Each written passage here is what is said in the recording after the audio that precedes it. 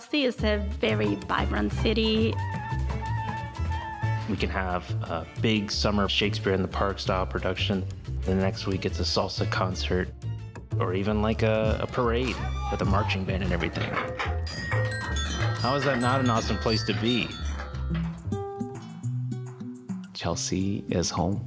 Everybody knows each other. And you don't always have to speak the same language because you're coming from the same experience. It's that experience that definitely has brought us together. So here is Chelsea. Right across the bridge, there's Boston. We have plush, lavish trees and parks and places for folks coming together in common space.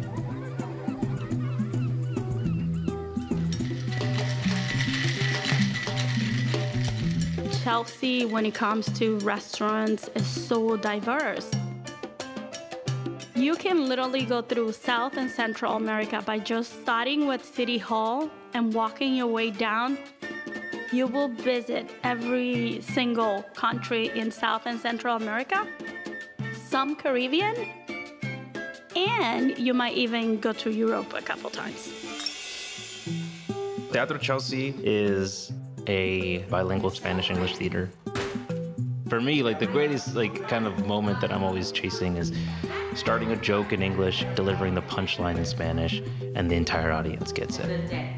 Wouldn't that be cool? I think that's what Chelsea always offers. A lot of surprises everywhere, whether that be a mural or a new restaurant or a piece of art.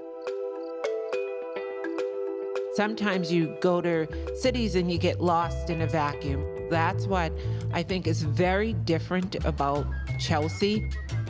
You are a part of us, whether you've been here for 5 generations or whether you just, decided to make Chelsea your home yesterday.